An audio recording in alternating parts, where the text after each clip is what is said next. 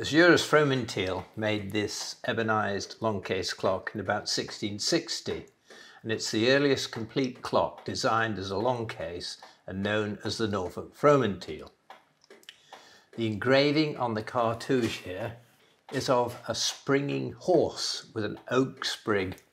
in its mouth from the Rebus of Fitzalan, Earl of Arundel, Henry Howard, the 6th Duke of Norfolk, who wanted the very latest technology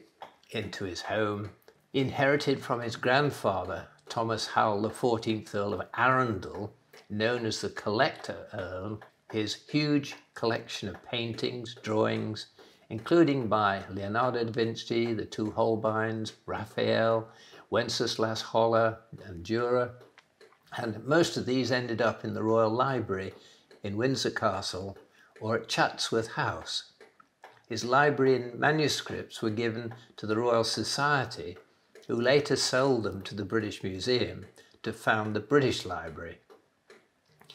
Henry Howard, the 6th Duke, was a leading scientific patron made Fellow of the Royal Society in November 1666, and it was he who made his town residence, Arundel House, available for the Royal Society meetings when they were dispossessed of their premises at Gresham College after the Great Fire of London.